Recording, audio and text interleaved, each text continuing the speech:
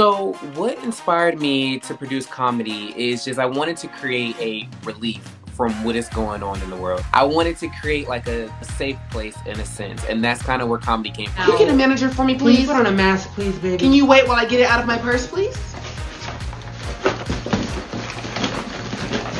You must have left it in the car.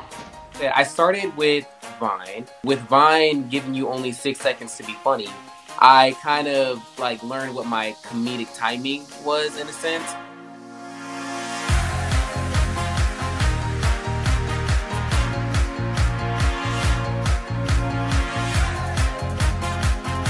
Everything I learned in my acting classes, my drama class, I just went over and added a little touch to it with my women families.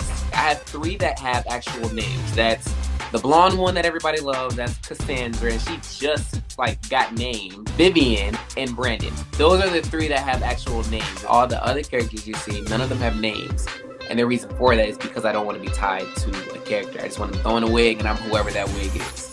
911, let me have it. Hi, are you guys open? 24 hours a day unless I'm on break. Okay, totes, what do you recommend? Well, it depends on what you're in the mood for, honey. Oh. So my comedic influences would be, I know Will Smith is definitely one of them. Joanne the Scammer is one of them. But my biggest influence is Mad TV. I see that all the time. People overlook how of a genius that show is because the comedic timing is always there. Love collabing with people. When I was just starting, I wanted to collab with like 5 billion people, and I knew that I didn't have like the content to like do that in a sense. Now that I am there where I can provide the opportunities for like other people, it is amazing.